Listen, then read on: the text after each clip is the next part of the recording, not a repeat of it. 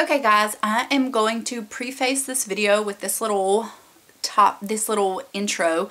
I already filmed this whole video, which you can tell from the title, but this is a few days later and I have done more research and more looking into this whole foundation ordeal, the drama with the ingredients, and I was going to add this at the end of the video, but I thought it may get lost. People may exit out of the video when they see my, final thoughts, and I really thought this was important and I wanted to start here. So, as mentioned, alcohol, denatured alcohol is number 3 on the ingredient list. And I did watch Brianna's whole video and I heard all she had to say.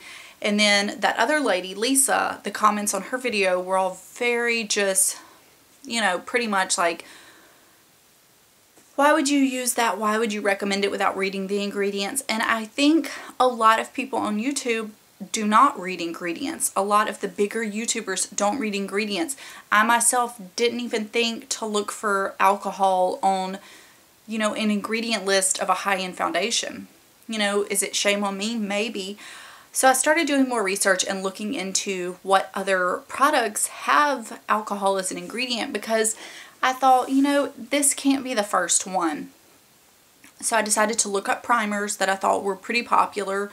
And I didn't see any that had alcohol that high on the content list. The MAC Strobe Cream did have it down further.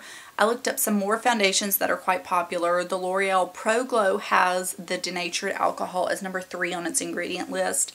Chanel Vita Lumiere Aqua has it somewhere within the top 5. The Perfection Lumiere has it around the top 5.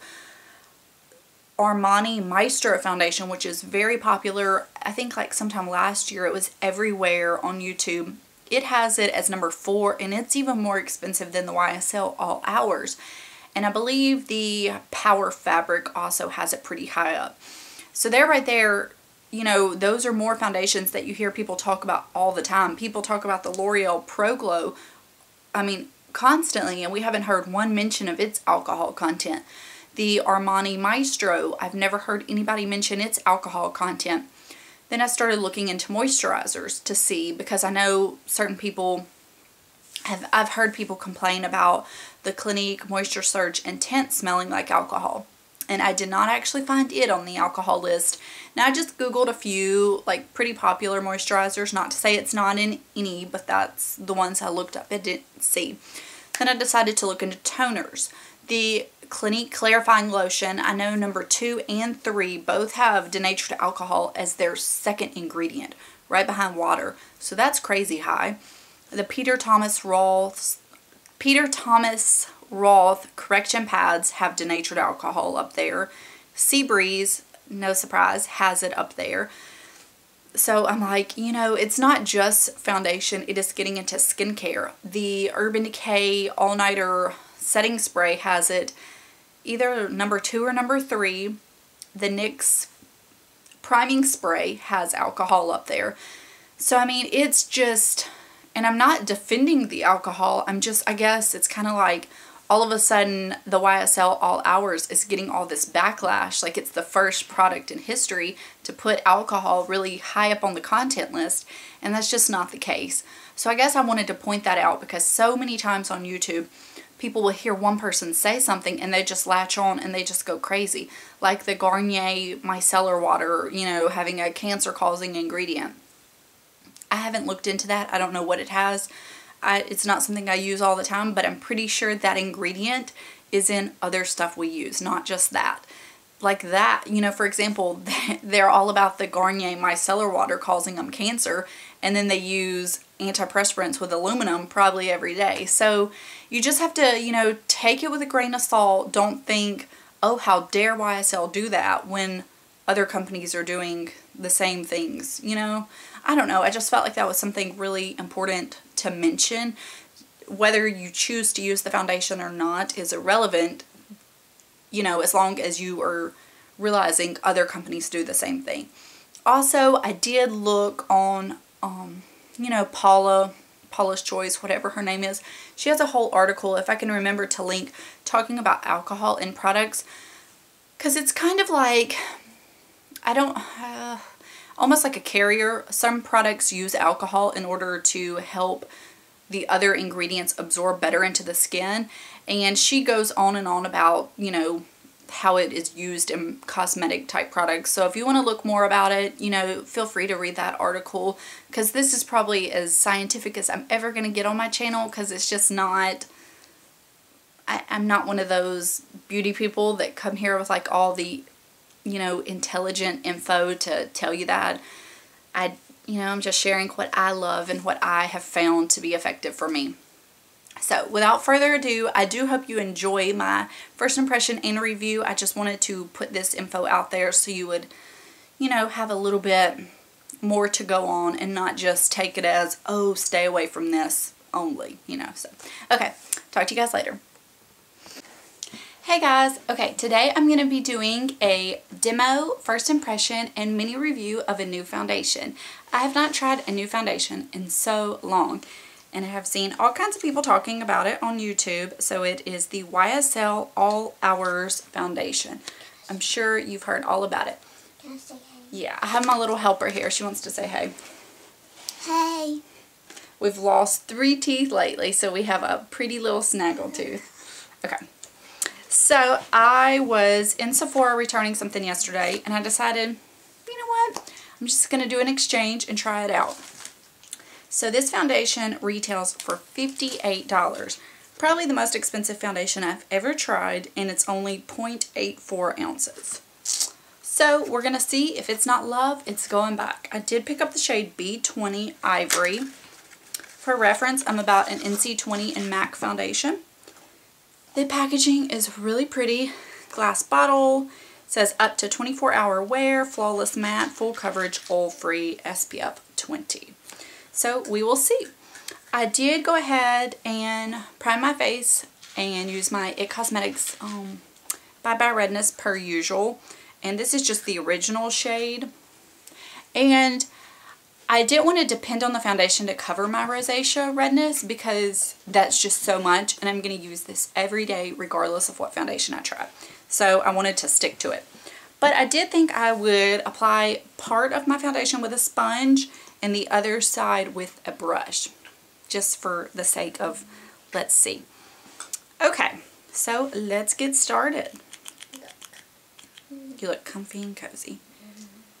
I'll do 1.5 pumps and see. The lady matched me at Sephora yesterday, and she said this looked to be a little light, but I've also heard people say that it oxidizes. I might have got a little too much. So I figured it would be safer to go lighter. And the next shade up, B30, was really, really dark. And then the warm tones, I'm just going to use the sponge for my whole nose.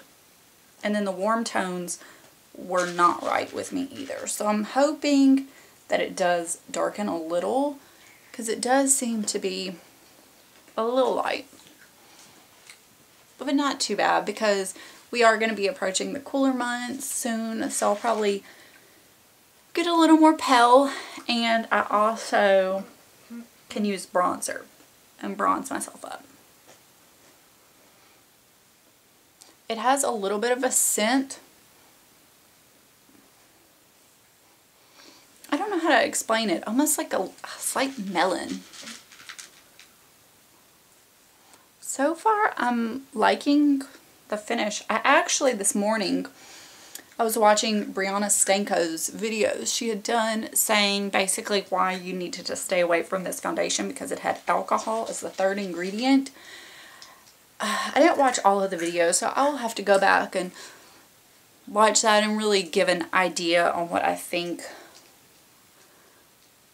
Based on the price of this foundation, I wouldn't use it every day anyway, so I don't know if that would be an issue or not. So, and then you can see my redness is covered, but I definitely have a bunch of little breakouts right now. I'm thinking it might have been that little Biobel primer mask that I used yesterday morning when I filmed my empties, because that's the only thing new I've done. And I definitely have quite a few little breakouts. I have not used a brush for foundation in a while because I've been using sponges. And I much prefer using a sponge. It's just, I don't know, it gives you such a better finish.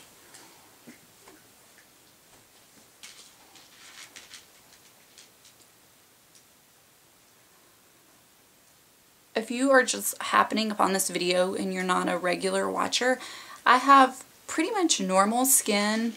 I mean, sometimes I get a little oily, sometimes I'm a little dry. I'm definitely acne prone and I have some rosacea. So my skin is sensitive and I definitely want at least medium coverage. The Bye Bye Redness covers up most of the redness. I'm going to add a touch more because I think I added a little bit more with my sponge. The Bye Bye Redness covers up so much of the redness that I don't really depend on a foundation to be 100% full coverage for that.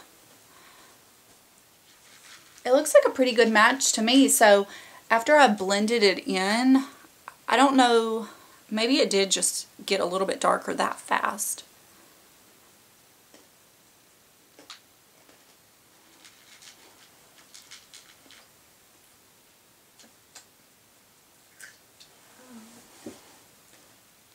Okay, so first impression, I like it. I definitely think I like it with a sponge more, but I'm also partial to a sponge for foundation application. If your skin isn't in great shape, a lot of times a sponge will shear it out too much. But my skin, after using the Bye Bye Redness, the rest of it looks okay enough that I feel like I can get away with a sponge. Okay, so like that is a really nasty zit, and I could use concealer, but I don't really use a lot of concealer on pimples and zits. I don't know, I don't get that crazy with it. Okay, so I'm gonna go finish the rest of my face and then I'll be back and we'll just do a little chit chat for a second. Okay guys, I went ahead and I did the rest of my makeup. It is 10:12 for the record. And after looking at my makeup in my bathroom lighting, I definitely like the side that I applied the makeup with a sponge more. The brush side doesn't look bad. It just doesn't look as nice. I definitely prefer the sponge. I would kind of describe the finish as almost like a soft matte. I liked it. I was able to apply my makeup to it nicely. I didn't get like patchy or streakiness or anything. So far, so good. I'm not going to say it's like $58 good so far. That's a little premature, but I do really like it. It gave me good coverage, but my skin looks like skin also. So that is really nice. And I did want to just mention my lip combo for the record. I'm wearing one of the Bare Minerals Gin Nudes in Smooch, and I applied my Charlotte Tilbury Pillow Talk lip liner with it. They are on sale for the Ulta Days of Beauty for like, I think $13.50. So I just wanted to show you this on camera in case you're curious about them. I may pick up another one in a different shade because I do like it. It's kind of like a soft matte. It doesn't dry like a lot of those liquid ones do to where you have like, you know, butthole lips. So anyways, that is how the makeup looks right now. I will check in with y'all a little bit later, probably this afternoon after we go out and about, run some errands and see, and then I may do a final check-in in the evening. So that's all for now. Okay guys, I'm checking in again. It is 2:40. I have not done any blotting papers. I haven't repowdered or anything like that. And I think it is holding up pretty well. I noticed that I'm looking a touch oily right there. I'm just going to hold out and see how the rest of the day goes. I do usually end up having to blot by now, so it's holding on to, it's kind of matte-like. I noticed in the car, I looked at it, and it has the look of a matte foundation. So if you don't like anything even remotely matte, stay away. It's not like crazy matte, but it definitely has that look. I'm still partial to the side that I use the sponge on over the side with the brush. My skin is not perfect right now. If my skin was in better condition, I think overall I would like the foundation more. Even though it covers it well, it's still, I can see a few little breakouts peeking through, which that's fine by me. But it's all on the side that the brush. The sponge side, it just covered it more efficiently. So definitely use a sponge if you pick up this foundation. So far, I do really like it. I just, if it was like a $20 to $30 foundation, I would say, heck yeah, pick it up.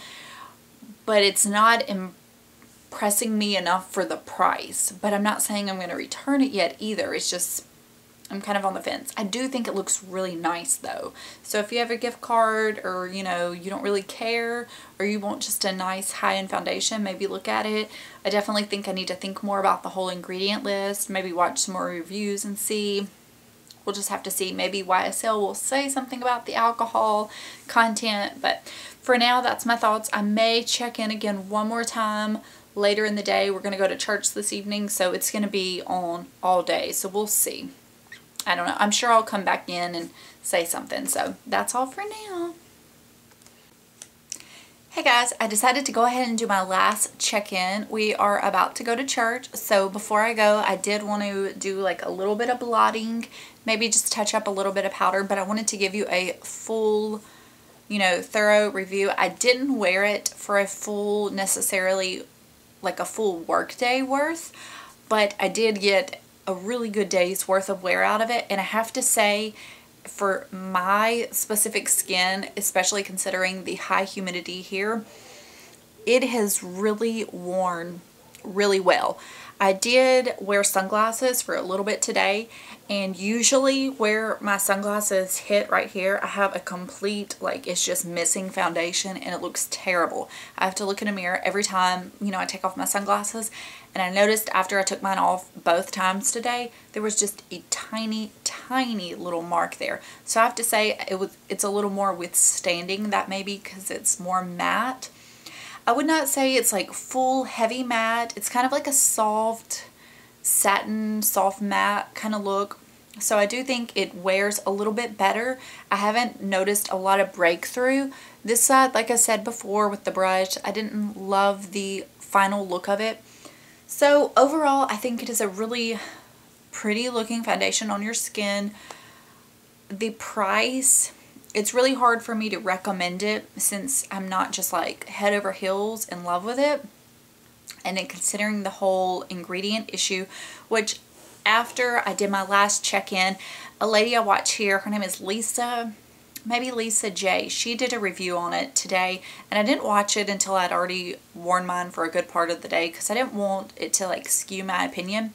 And all these people were commenting on her video saying, did you watch Brianna's video? Did you watch Brianna's video?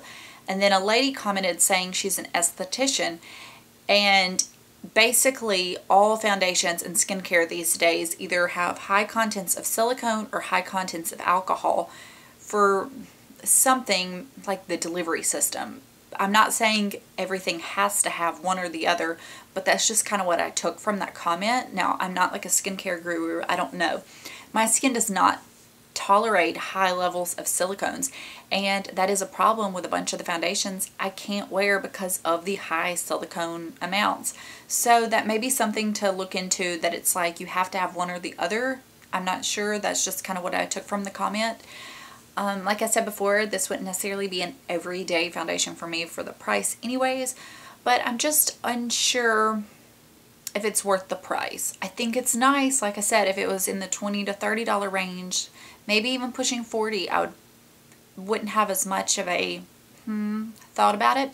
So I don't know. I don't really do reviews where I'm just kind of like left without a real opinion, but this one is kind of that way. So the takeaway of this is go get a sample at Sephora if you can. Try it. See what you think. If you are unsure and you want to get it anyways, buy it from somewhere that you know you can return it easily. And, you know, that's really all I have to say. So if you have tried this foundation, please let me know your thoughts. Maybe it will give me some more thoughts or something to think about. And other than that, I hope you enjoyed it, even though I don't have like a specific yes or, you know, specific no. And just tell me what you think. So that's all for now. Thanks for watching.